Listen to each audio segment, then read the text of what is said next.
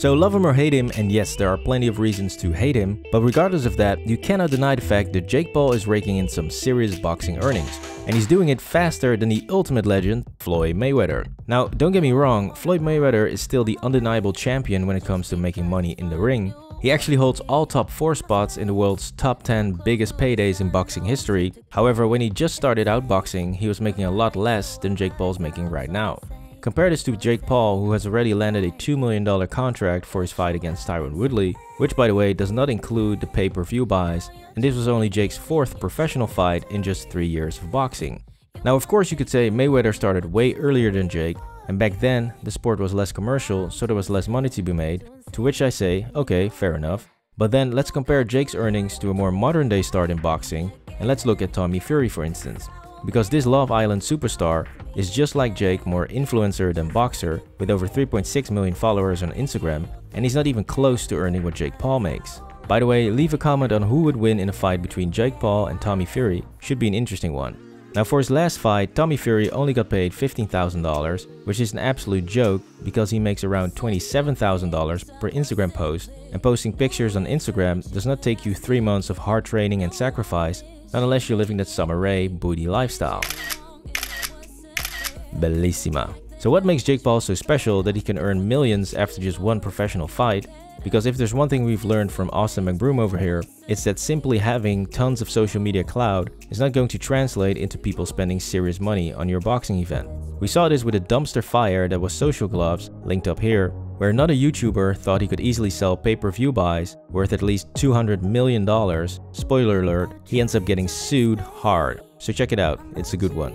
Now when we look at Jake Paul's total earnings, we see that he was getting serious money right from the start when fighting as just an amateur boxer in his first fight on his brother's undercard in the KSI vs Logan Paul fight. Now most boxing and martial arts fans saw this as a total joke, and yes, I have to admit, the boxing was somewhat, let's say alternative. Nah, f it, it was terrible, absolutely terrible.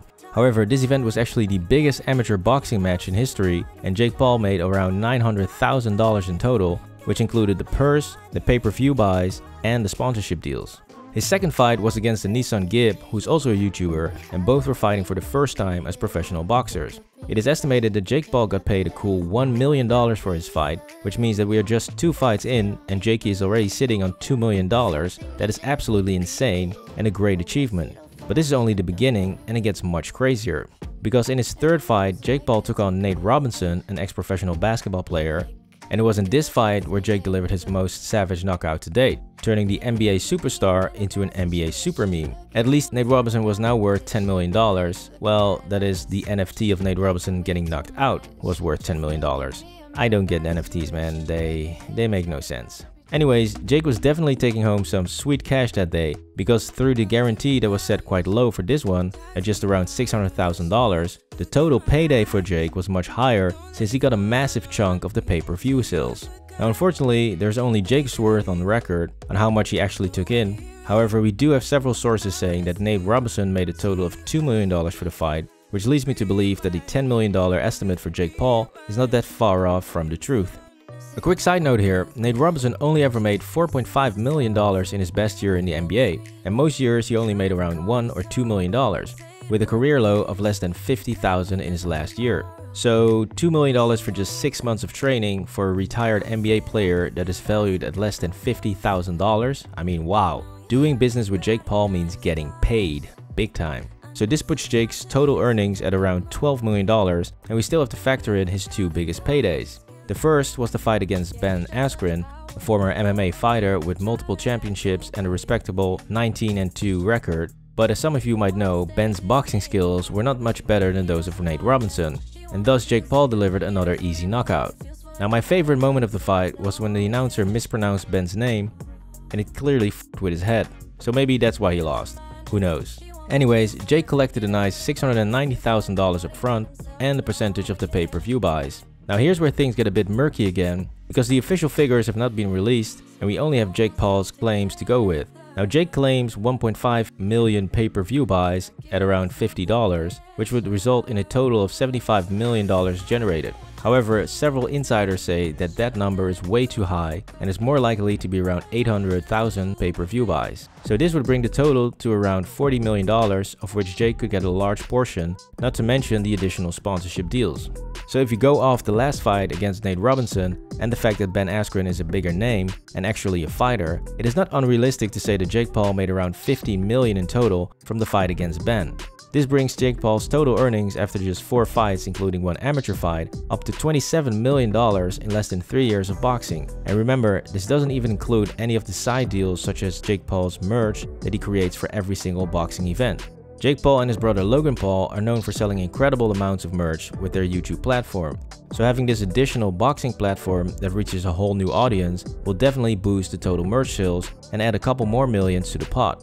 And this brings us to the biggest payday for Jake Paul so far, which was the Tyron Woodley fight, where Jake got paid a hefty $2 million for just showing up. And the best thing about this deal was that at this point Jake had set up his own boxing promotion company called Most Valuable Promotions, so now he could get an even bigger slice of that juicy pay-per-view pie. This time we have to go with the word of Tyron Woodley, since again no official figures have been released. He claims the event did slightly less than the Mayweather vs Logan Paul fight, which would mean around 800,000 to 900,000 pay-per-views.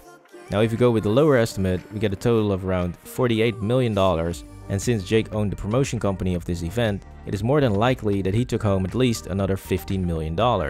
Before we continue, please like and subscribe to the channel for more videos.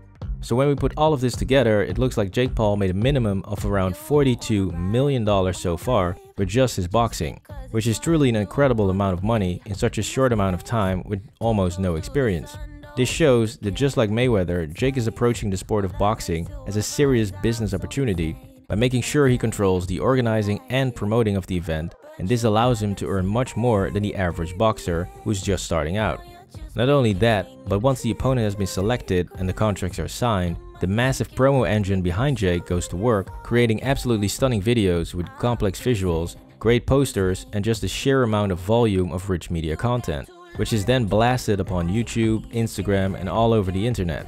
A lot of boxers out there would kill for this level of promotional material, and not just boxers. Many other sports don't even come close to this quality, and they have an entire league that is managing their brand.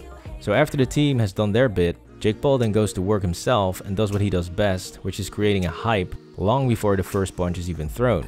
He manages to get people so fired up in the months leading up to the fight that everyone who's ever watched a Jake Paul fight was either cheering him on or praying that for the love of God someone would knock him the f*** out.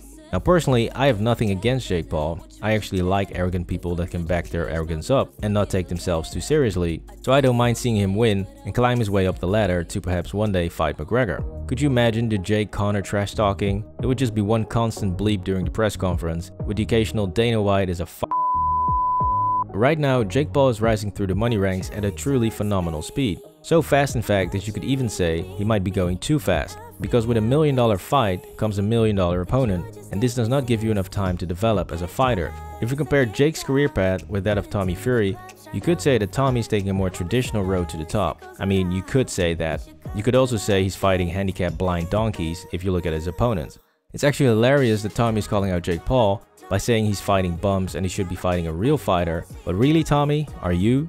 Tommy's first fight was against a guy who had 10 wins and 102 losses. I mean, seriously, 102 losses. How do you even get that many fights? Are you taking these on the same day or what? That's just insane. By the way, let's not forget that Tommy Fury actually started out as an amateur fighter with 12 amateur fights under his belt before he turned pro. So much more time to train and much more fighting experience than Jake.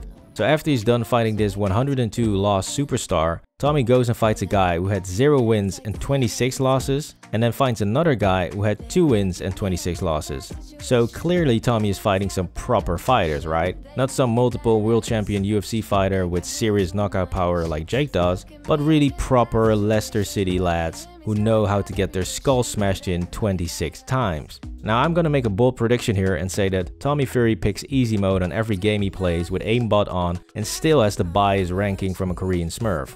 That's a League of Legends reference, by the way, for any of the non-gamers out there. It's not a racial slur or anything, so don't start canceling me, please. Anyways, enough about how Tommy likes to fight donkeys, because it's clear that people are so full of shit and that they just want an excuse to fight Jake Paul for that sweet payday. Now Jake understands the game of boxing promotion, and he's cleverly using the Mayweather Formula to bring home that cash.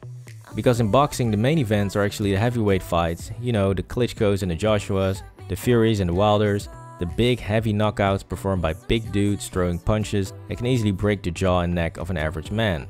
Ooh, tasty. Now most boxers will go through a lengthy round of amateur fights, making no money at all, before they turn pro, after which they fight very inexperienced fighters for several years and make only a couple $1,000s, which is pretty much nothing if you consider that it might take you 3 to 4 months to train for each fight. However, Jake Paul started with $900,000 against Deji in his first amateur fight, and then skyrocketed to fighting UFC fighters for $15 million. This is an absurdly fast pace, and he should really slow things down to fight more inexperienced fighters to give himself time to develop. Slowing down would obviously mean getting much smaller paydays and less glory, but speeding to the top only to get knocked out by an average boxer is not going to help you at all. Tyron Woodley already showed that picking him was a risky step, since that fight could have easily gone the other way. So if Jake wants to make millions in boxing for a long time, I hope he listens to the experts around him and starts picking less risky opponents, because Gib and Nate both picked a risky opponent, and we all saw how that ended. Clearly Jake has the ability to polarize people, and it is paying off in a big way. This is actually how he turns millions of followers into actual buyers, which again is not easy at all, just ask this expert. So to pull off a multi-million-dollar event, you need to be relevant yourself, and you need to fight somebody who's relevant as well. Plus, they must have the power to knock you out, but lack the skill to easily do that, so that you can protect your own career. Once you've picked this perfect opponent, you basically start this social media war, making sure that mainstream media picks up all your crazy stunts, thereby giving you free promotion. This will most likely piss off every single fight analyst, creating more coverage and more publicity, which then crescendos into millions of dollars. Now I'm not saying I agree with this tactic, but it does seem to be the lay of the land right now. Jake Paul has defined what it is to be a social media superstar, and he has fully leveraged its power into not just a business but in an actual empire with dozens of companies all working in perfect synergy. Yes, you could say, well, Jake Paul doesn't do any of this, it's his team that does all of the hard work, and to that I say, yes, that's true. However, you do not start out with a great team, you still have to work your ass off to acquire all of that, and you also need at least a half-decent product for your team to sell. No, I said half-decent. Yes, much better. This was How is Jake Paul making so much money from boxing. Please like and subscribe to the channel for more videos.